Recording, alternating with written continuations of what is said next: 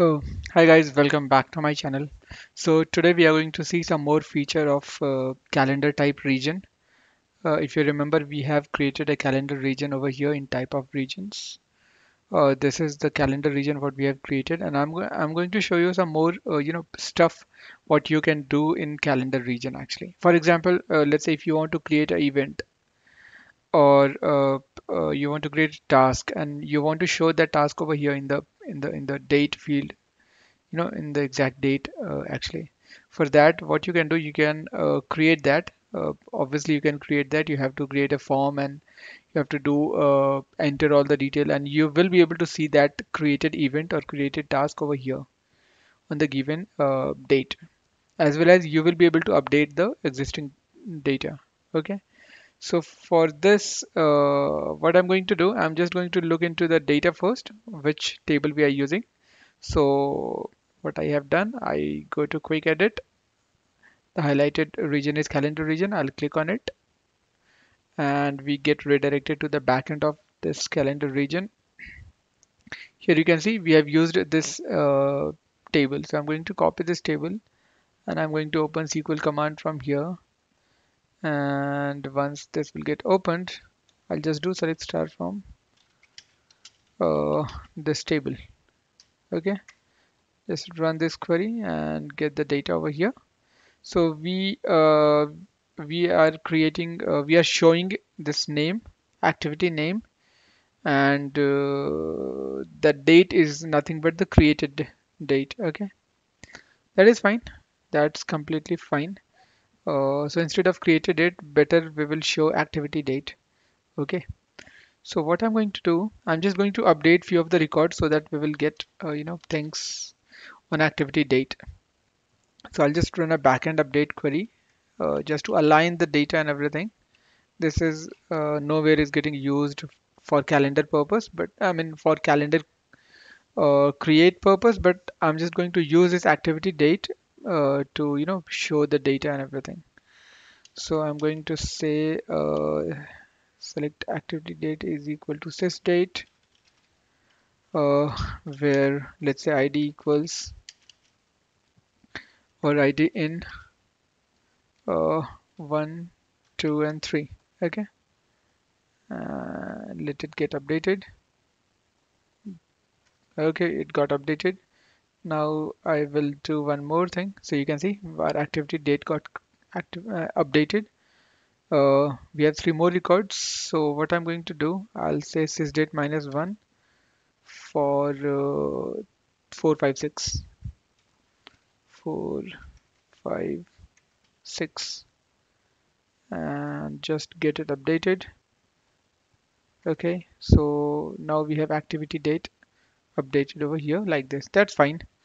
So what I'm going to do here, we are going to show the name as per the activity date.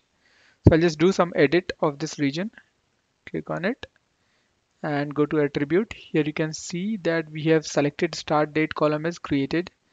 I will select activity date instead of created date. Okay. So just save this thing and refresh this page. Now you'll be able to see that, okay, three activity has been created on 3rd of September and other three activity has been created on, the activity date is 4th of September. Now the next step, what I'm going to show you that how you can create another name over here. Let's say if you want to create activity name over here for 9th of September or for 13th of September, how you can do that. For that, what you have to do, just go to calendar. Okay, and before that, maybe just create a form first. Okay, I'll show you how to create a form region. Click on plus icon from here and go to click on page, and from here you choose the page type as form. Click on this form. Okay, and here in the name you just copy this. Okay, no, don't copy it here. Just write customer uh, activity form. Okay, this is going to be a modal dialog, right? And here we are going to use the table as the one what we have copied. This one, cust activities, right? We don't want any breadcrumb, we don't want any navigation menu, so keep it switched off. Should be fine. Click on next, and you will be able to see that a page will get created with page number 3. Okay, so this page number 3 is nothing but, okay, here we have to mention the primary key of that form, or you can say primary key of this table, and the primary key is ID. That's why we got this ID by default. If you will look into the DDL of this table, you will find that ID is the primary key. That's why it got auto assigned. Fine. Click on create page button. So a form got created. You have seen that a form got created, but you will not be able to run this page because this is a modal dialog page. If you try to run it, you'll get a message that dialog pages cannot be run directly from page designer. Review this page by running a page that launches this dialog. What does it mean? That you have to, launch this page from some other page. Okay, so what I'm going to show you how to launch that form. I'll be doing it from here from the calendar. Now let's go to the calendar. Okay, before going to the calendar, I will show you one thing. Wait, here you can see this is page number 3. Okay, so now the form what we have created is actually a page number 3, and we are going to use this page for creating the calendar activity, or updating the calendar activity. Fine. Okay, now let's go to page 2, or click on quick edit and click on this calendar region. Here you are in the calendar region. It is loading. Okay, so in the calendar region, go to attribute, and if you'll scroll down, you'll find that you have two options: create link and view slash edit link. For now, I'm going to use this view slash edit link. Just click on this no link defined button. When you click on it, you'll get an option to write the page number. Now you can select the page number from here, or you can directly write like this. Okay, and here as we are trying to view the data, so for that we have to pass an ID, correct? So from here, select it, and this is the ID column which is primary key. I will select this one, and this is the column which is getting used in the calendar report. Okay, so I'll just select these two things, click on OK and save. Fine, so we have created a link to view the data. Now refresh this page, and you see that calendar is as it is, but now you are able to click on that particular activity or that particular event. So now if I click on it, a form will get opened, and you have all the information about this thing. You have activity date and everything. Fine. So this form got created automatically because we have selected a page as a form type. You're getting cancel, delete, apply, change, everything. Don't worry, we will create all these things manually also, but yeah, I just wanted to show you how to create a form with default form page, right? We are getting this row number. I think let's see what this row number is. If I click on it, I will land to page number 3, and here you will see that row number version. Okay, I think okay, let's go to the table and see what we have. Row number version. Okay, yeah, there is some field called row number version, and it should be filled, so that's fine, let it be. And here we have type ID, we have name and everything. Now let's say if you want to update activity date, instead of 3rd of September, let's see if I just select and will make it as 9th of September and just make apply change. You can see it got created over here. The event got shifted from here to here because we have updated the activity. Okay, so now you have an option that you can update the existing activity. Fine.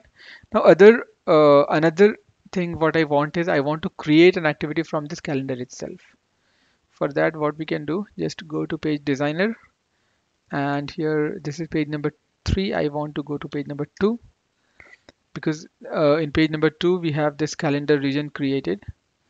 And in this page calendar, if I go to attributes, I will I will create another link, from here, and this is going to be a create link.